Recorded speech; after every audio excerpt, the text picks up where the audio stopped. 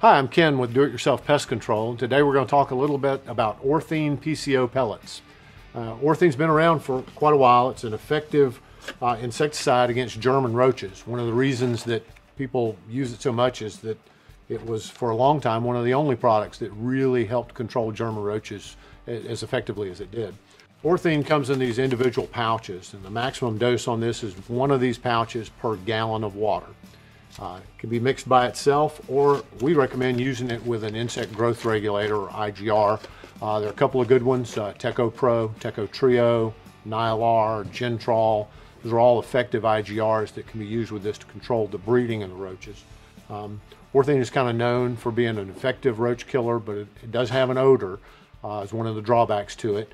But that odor dissipates relatively quickly.